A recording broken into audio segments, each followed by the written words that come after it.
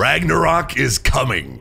Today I'm sitting down with Mila Pavlin, lead UX designer from Sony Santa Monica, to find out, is this potentially the most accessible God of War ever? Let's find out. Mila, thank you so much for joining me. This has been a long time coming because we've been friends for a couple years now, but it's like it's about time that we're able to get you onto some content together. So thank you for joining me. And why don't you tell us a little bit about yourself and what you do at Sony Santa Monica? Well, thanks, Steve. I'm really excited to be here. I'm Mila Pavlin. I'm the lead UX designer here on God of War Ragnarok at Sony Santa Monica Studio.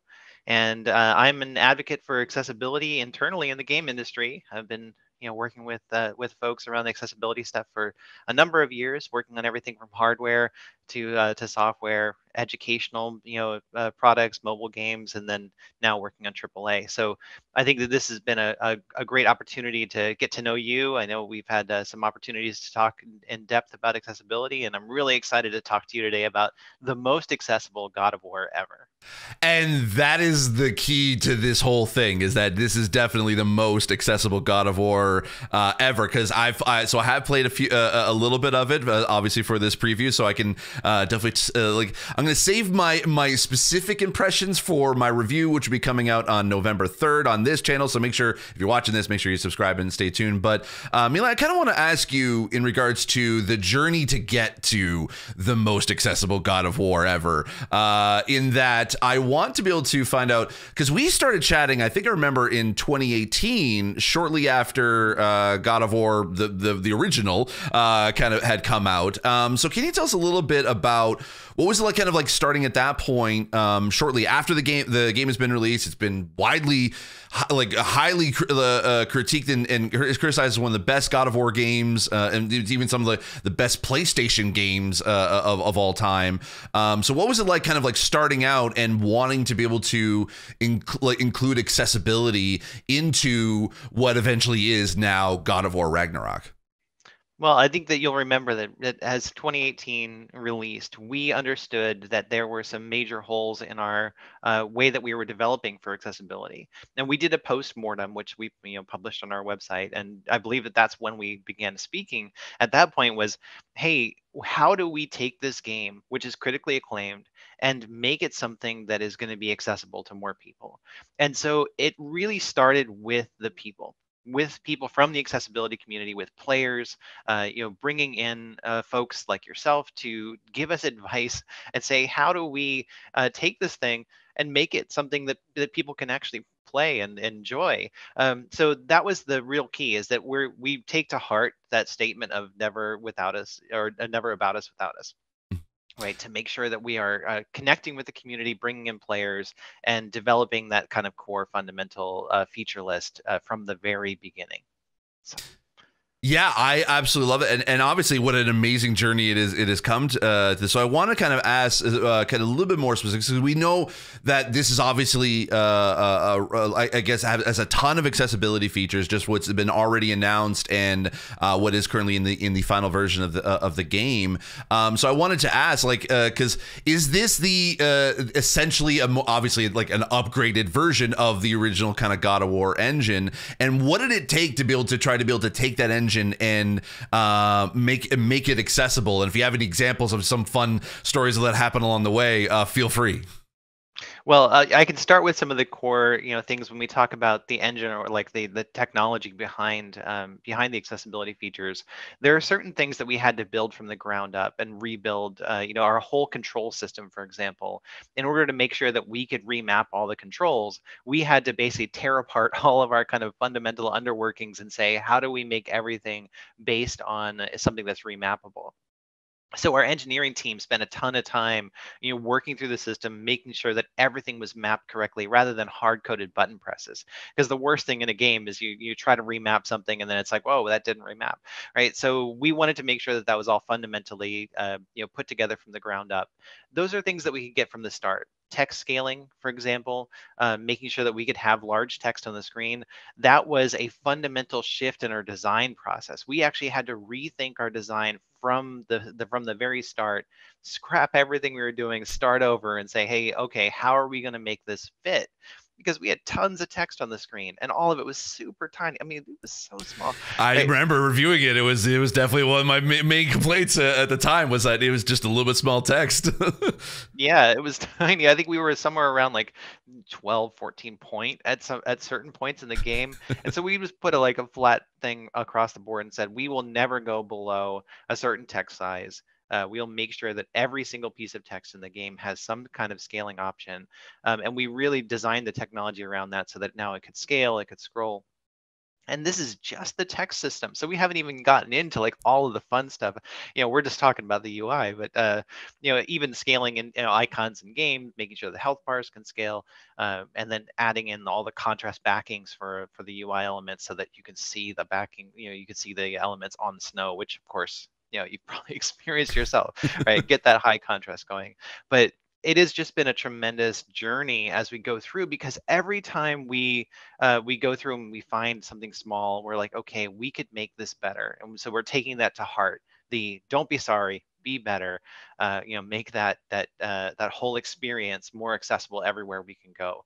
And yes, we have room to grow as well. So I'm looking forward to, even though we're putting out this most accessible God of War ever, how can we make this better? How can we connect more with the community and make sure that we're doing the right things? Yeah, and I will say, just from my own playthrough, the ability to go to the extra large text alone is such a it just makes already, for me personally, the way better experience than God of War originally. And I played through the whole thing originally when I played, I absolutely loved it. So seeing that in there and just and not having to worry about any small text throughout the entire game, it was just it was such a nice a sigh of relief. But I did want to actually ask, because obviously there's a lot of inspirations from obviously with there's a bit of stuff from the Last of Us. There's also even stuff from I see from Insomniac when it comes to even the ability to be able to customize the high contrast mode that's there. What were some of the learnings that you had found when working with other PlayStation studios, and any inspirations that you had when you were basically trying to be able to make this game? Well, the awesome thing about working at PlayStation and the connection with these studios that have done these really accessible games. You look at The Last of Us Part 2, that was groundbreaking. This game came out of nowhere, but we were actually about halfway through our production when that game launched. So we had this groundwork that we had already laid in, because we had started day one in accessibility. And when we saw the things that came out, we were like, oh yeah, we could probably do that.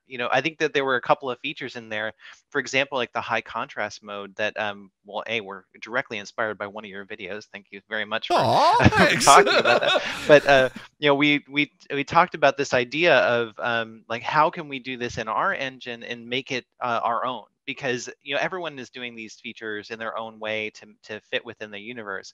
And so we were able to take inspiration but then adapt it into the style so it fits our own world, it fits our own way of going through everything. And I think that was the important thing, is that we're sharing this information across studios, we're sharing it with the general public, we're making sure that that everyone has access to this information. Because when it comes to accessibility, even though it may seem like, hey, different studios are racing against each other to get the most features in, or the most accessible game, ultimately it's the player who wins, not us, right? Like the player is the one that's going to get to play the game, experience it in the way that's going to make it them comfortable, make them able to go through the game and experience that epic story, so that they too can go along with Kratos and Atreus on this this story of fate and prophecy. And are they gonna follow into their fate? Are they gonna what's gonna happen to them? What's happening with Ragnarok? That stuff should be what's important, and that the accessibility is just an ends to a means to the end. It's going to give you the tools that you need to complete the journey, rather than being the focus of the game. I will say, yeah, from what I've been able to play so far, I like that's when it like accessibility can kind of do its best work, when it just kind of like removes as many barriers as it can, and just lets you get engrossed into the story of this game. And that's the thing with, like, as this is a very story driven game, that's super important. And actually there was even a moment where I completely forgot that I was like playing a game, and I just thought like I was kind of like playing like a cinematic experience. And so like it was just really cool for just for that alone. And kind of actually, so I wanted to ask in regards to just kind of obviously with the well, obviously with the inspiration of The Last of Us and being a fully blind accessible experience, with this game, because like I think the difference between the two is obviously that Last of Us is very linear. It's a very golden path type game, and it with some sort of variations of, you can kind of go off into some side stuff. But with God of War, it kind of has a sort of semi open world aspect to it. So how did you come about trying to be able to tackle like navigational assistance, or just how to be able to make a semi-open world more accessible to blind players? You know, I think that what you're touching on is really important to understand as we look for, compare and contrast to games like The Last of Us Part 2 and God of War Ragnarok, because we have we have 9 realms that we need to explore, and we have wide open areas where players can experience content that are very different from a linear experience. So if you're doing just a linear experience, navigation assist can be very easy to do. I mean, it's not easy. It's definitely Sure. hard work, and it takes a lot of effort. But it's very straightforward, and the progression is move to this spot, progress past this spot, move to next spot.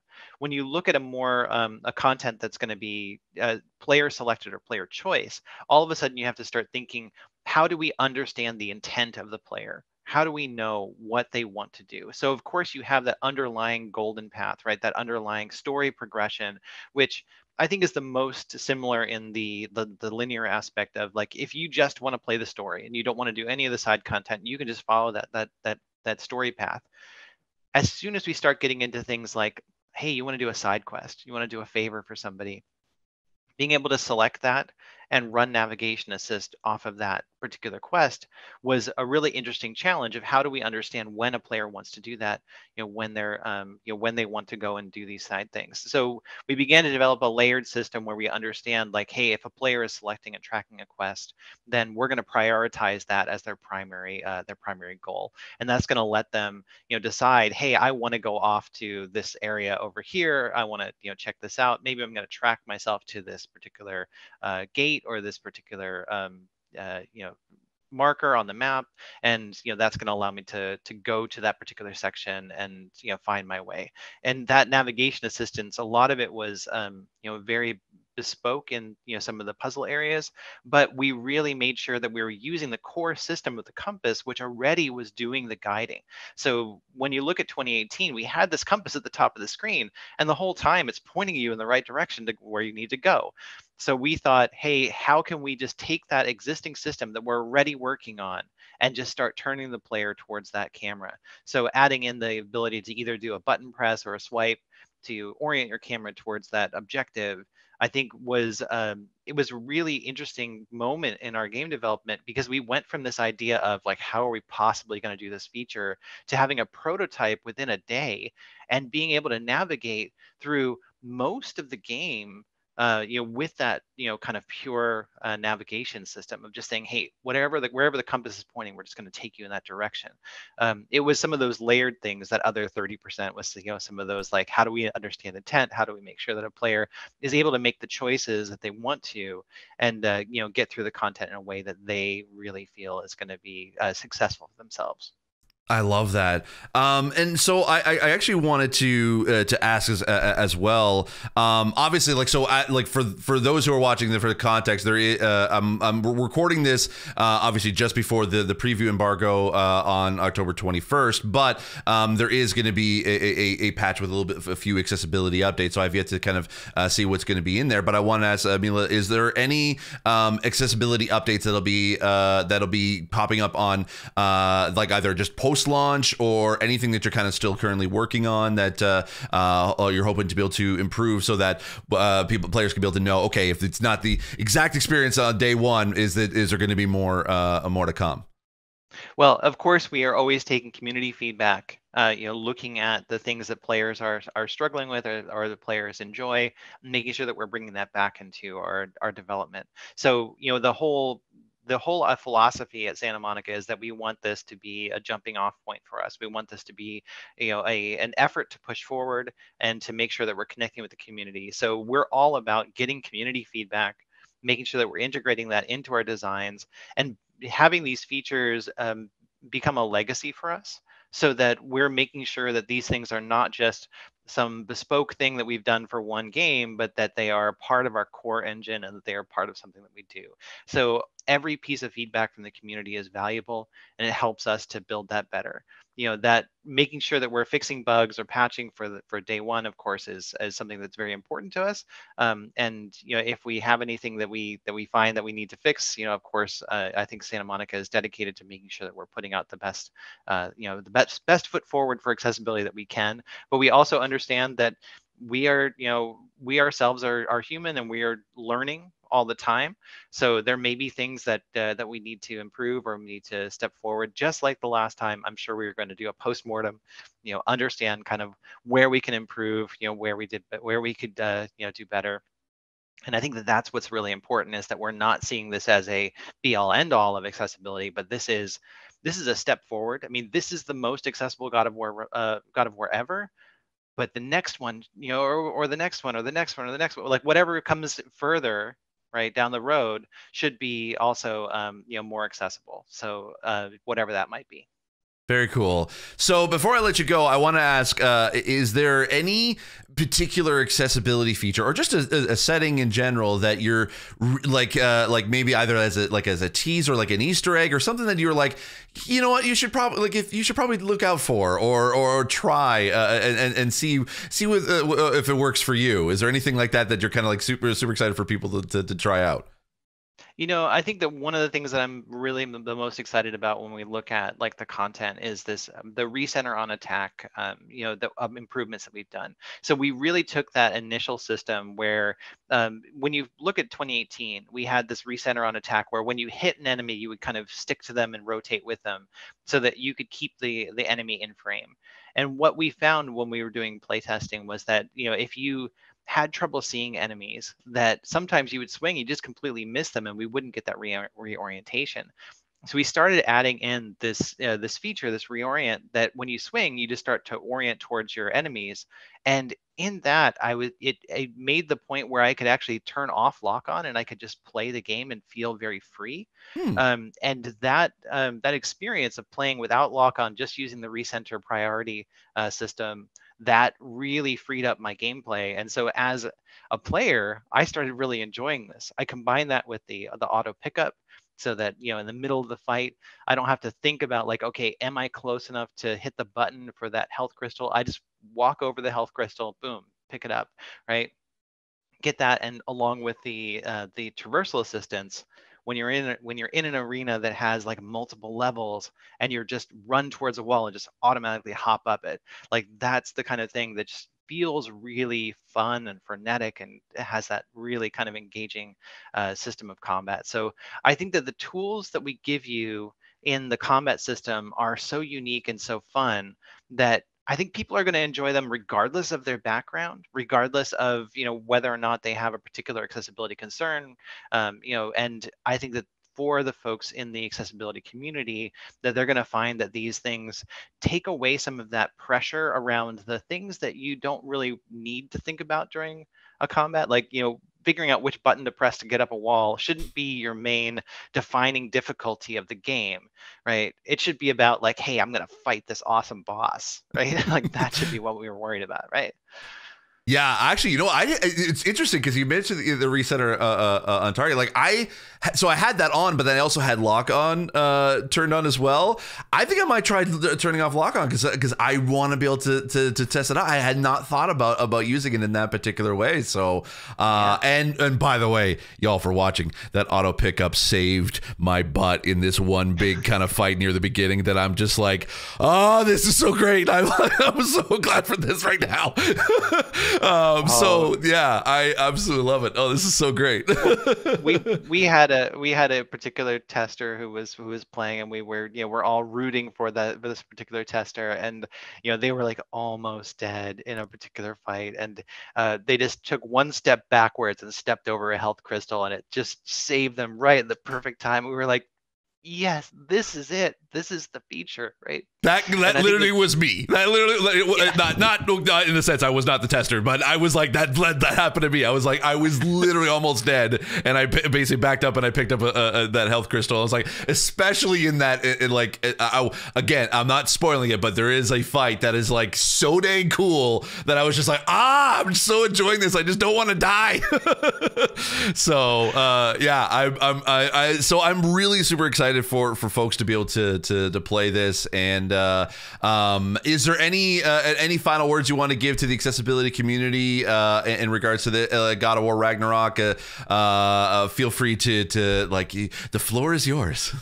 I just want to say, we put a lot into this game. There's a lot in that menu to try out. I think go in, check it out, try out the different features. I think you'll be surprised at what things you find. Some of these things are really fun to use, and just in general, I think that they just enhance the gameplay in a way that it's hard to kind of quantify it, because you take a game as broad and as big and epic as God of War Ragnarok, and you add in these features that just take a little bit of that pressure off of you in those situations in which we don't need the pressure, and allow you to save that energy for these big frenetic combat situations. And I think that has been an eye-opener for me from an accessibility standpoint, is watching how players who maybe would struggle through the parts that we didn't want them to struggle through, right? Like we're just getting you to the point where you can get to the fight.